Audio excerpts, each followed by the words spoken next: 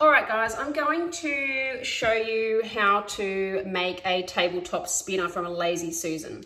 All it requires is three things: some glue or some silicone, or some tape if you don't want to use glue or silicone, and a cheap little glass Lazy Susan. If you can't find a glass one, don't worry. I prefer the glass ones. Well, actually, it's kind of all I can get around here is these little glass ones. But I do really like them because there's only a couple of parts to it and they spin really, really well. The momentum they get when they start spinning is actually quite good. I think it's because it's just got one centerpiece here instead of a lot of the ball bearings around in a circle. Look, the ones with the ball bearings around in a circle are also good, but they don't spin for as long as these simple centered ones do. So yeah, Lazy Susan, it can be timber, glass, whatever you like. These ones are basically 10 or 11 bucks from the department store or the cheap shop or the supermarket, wherever you might be able to find them. Readily available on Amazon and places like that. So just grab yourself a Lazy Susan. We're going to be making a small spinner today, but keep in mind you can use any sized cradled artboard that you like. I've got quite a big one, twice the size of this, as you can see from the paint on the table here. That's been flying out of it. Now, so that's the first part. The second part is the glue or the silicone or some sort of adhesive or tape if you like. Even the messy kind of pillow paint that you see me using in my paws can, you can get underneath there and you can stick it on quite well and it doesn't really budge. But if you want one that's going to last for a long time, we want to secure it properly.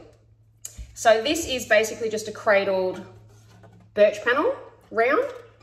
As you can see, it's got a little lip in the side here, which is quite handy for catching the paint when it, when it flies out. Won't be able to do very big pieces on something this size, but it'll be really good for tiles and 6 to 8 inch pieces you'll be able to spin on here quite freely. Anything larger, then you'll need to get a bigger board to put on top of the Lazy Susan. Okay, so what I've got here is silicone, and it's specifically meant for glass. You could use bathroom silicone. I don't think it really matters too much, but seeing as I'm using glass, I've got an adhesive that, well, it's not really an adhesive, but it's like a gap filler sealant, but it's going to work perfectly for this job today. Now, if you're so basically this is going to be sitting on top of here like this. So to glue, you want to turn that over before we glue this spinner on, or this Lazy Susan on. Now look, this is going to be quite simple to get this one in the middle because we're working with a really small board on top of it. If you've got a board that's out here, you're going to need to make sure you measure in from the center to make sure that this glass is going to be in the middle, because as you can imagine, when you turn it over, you want it to spin nicely around and round evenly. You don't want it to be off center, because obviously when this spins, this is going to be kind of going out here like this, off on an angle, so we don't want that. Quite simple for me to work this out. There's about 1 inch there around all the sides. So now let's open up this stuff and get it on there. So this is the largest piece at the top here. It's quite hard to see sometimes through the camera if this is at the top or the bottom, but we've got our big flat area here that we're going to stick straight down. Might pop a glove on so I can just smooth this sealant around a little bit. I'm basically just gonna pop enough on there. Probably don't need like too much. I think it's probably going to stick quite well. Just a bit around the edge. I've never really used this type of thing before for this. I usually just chuck a bit of tape on or use a bit of my white house paint to kind of stick it on. But look, it's quite dangerous. If you pick them up and the glass drops off the back, you don't want that happening. So I want to make sure it's not going anywhere. This is a bit stinky, this stuff. If I'd have thought about that properly, I'd put a little mask on, but hindsight. Oh my God, it is stinky. Whew. All right, so I'll put that away.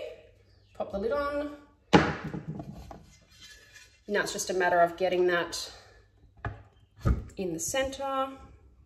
Can definitely got a little bit of room there to shift it around before it dries fully.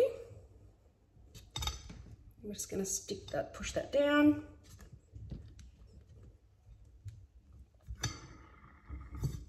Okay, I'm going to flip it over. It's quite stuck on already, and I just want to make sure. Yep, so that's pretty good. So see how it's kind of not, it's not shifting off to one side as it's spinning. That's really important for it to be centered. It's probably the most important part, actually. So all I'm going to do now is sit that there. Either way, I could sit down like this, or I might actually flip it upside down, and it might have a little bit more weight of the board on top there. And that's pretty much, give that 24 hours to dry completely, so there's no separation, and that's ready to go. So basically then,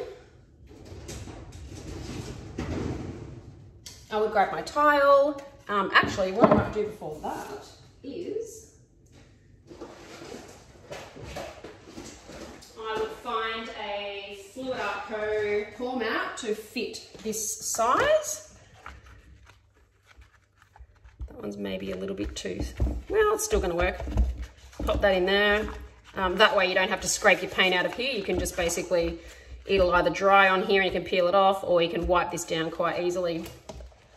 Even if you wanted to go a little bit bigger, if you put something in here, a little bit of paint or something that's going to make this kind of stick down, you can sort of wedge it down and make a little lip out of these mats, and it kind of catches the paint so the paint doesn't fly off the edge. And then once again, you can just either scrape it off or let it dry and peel it off. And then basically we're ready to go. So we're going to pop a little mat in there, put our piece down, do our paintings, and then she's ready to go. And as you can see, it does get a lot of momentum, and it starts to spin quite freely on its own. You don't have to spin it very hard. And you can control, you know, you can stop it and spin it whenever you like because there's no motor. And yeah, that's what I love so much about these tabletop spinners from the Lazy Susans is, yeah, they're just so easy to kind of move around. They're not bulky. You can make any size you like. They're quite cheap to replace if they break. And yeah, I keep one on my table pretty much at all times. Whether I'm tilting or spinning, it's always sitting there underneath, kind of as a little paint catcher as well. All right, guys, so thank you so much for watching, and yeah, I'll catch you next time.